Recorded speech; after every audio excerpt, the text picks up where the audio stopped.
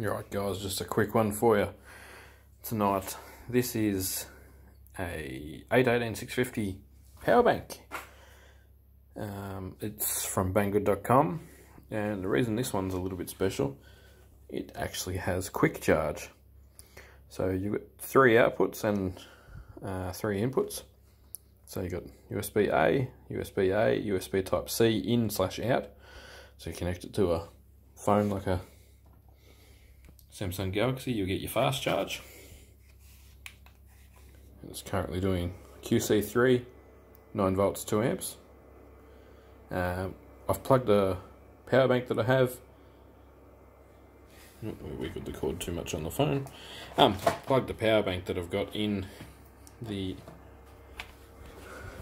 USB-C port, and sometimes I'll actually get 12 volts, 1.5 amps to that power bank. So yeah, it will do up to a 12 volt output off this little board.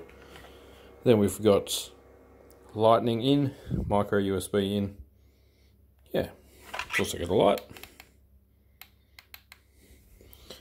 Now I just grabbed these first and threw them in there when I first got it, and they're only from 16 to 1900 milliamp batteries. This line of 18650s we've got here. So tonight we're going to upgrade them. As you see, it's got a charge percentage meter. We don't have any 18650s laying around, so we should probably get ourselves some, I guess. Now these were like $13-ish on Banggood.com,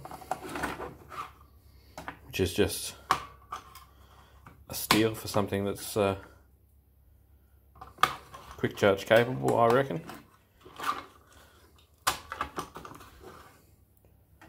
The way that all these power banks should be now. I'd almost refuse to buy a power bank that wasn't quick charge, to be honest with you, especially after owning the Galaxy S10 Plus. It has a huge battery and you spend a lot of time charging it.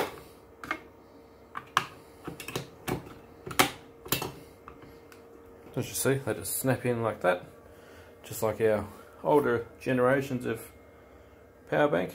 But yeah, it's quick charge. So if they were all 3 amp hours, we'd have a happy little power bank. Now it's obviously not light like your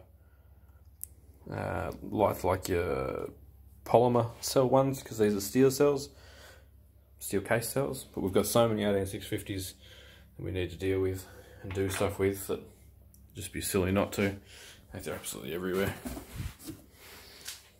And bricks. And that's before I start getting into all these medical packs that I still haven't even processed yet, which I've got hundreds of them, these Philips medical packs.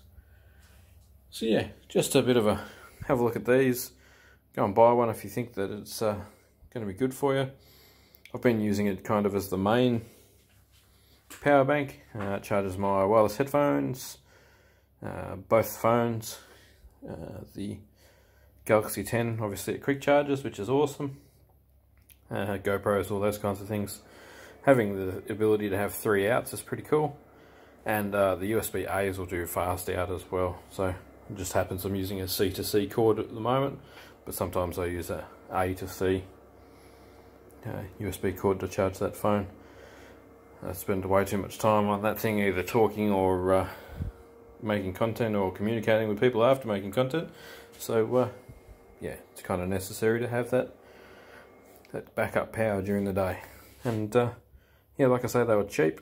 There'll be a link in the video description to them on Banggood.com. A little bit of other news, I melted this the other day. I was trying to fix that Ryobi battery and I cooked it. This Ryobi battery's got some charging issues. We tried to do the offset delete. That hasn't worked yet. I disconnect one of the legs. Yeah, it hasn't played out yet. So this is shorted and comes up on overcurrent protection. See? because it's melted something on the board. So I will have to get another one of those. That one was sent to me by someone. IC Station sent me that, so I'll get another one off them. There's a different version that I linked for somewhere the other day as well, but yeah, as you can see, fast charging, just what we're after, and yeah, pretty happy with it. Oh, and when it's been doing it for a while, it turns the main screen off and just goes to out or in, depending on whether you're charging or discharging it. So yeah, hope this helps. If you want one, grab one from banggood.com. It supports the channel. I've also got a merch store now on teespring.com. I will link that in the video description as well. Thanks for watching. Catch us in the next video.